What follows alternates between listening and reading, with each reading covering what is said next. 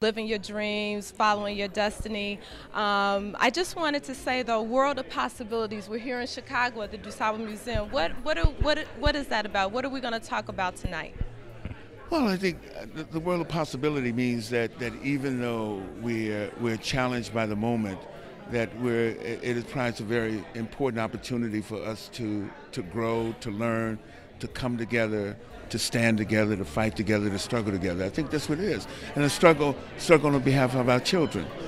So, and you being an actor, how does that play into the success of our children? And Reading was a difficult process for me when I was a young kid because I'm dyslexic.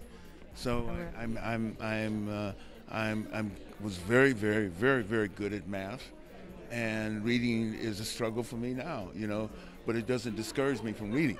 I had to keep reading. I have to keep reminding myself